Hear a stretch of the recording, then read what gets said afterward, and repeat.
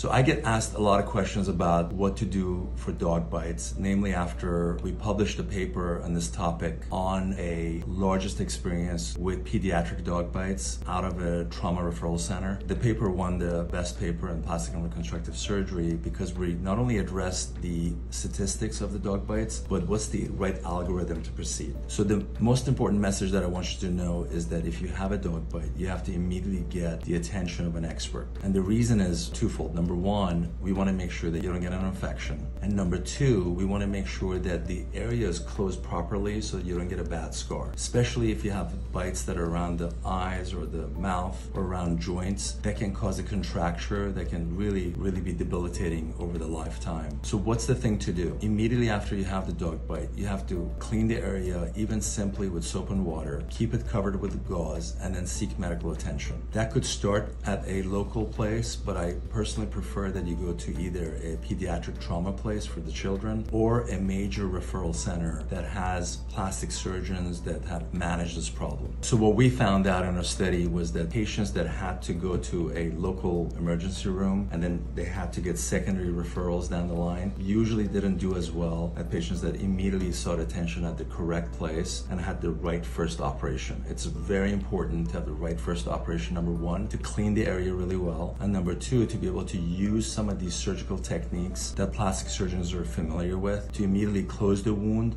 so that you really don't have to worry about it. What we usually have to do to help improve the healing and the scarring is maybe use injections or lasers to help improve it. And here's a great example for you of one of our patients.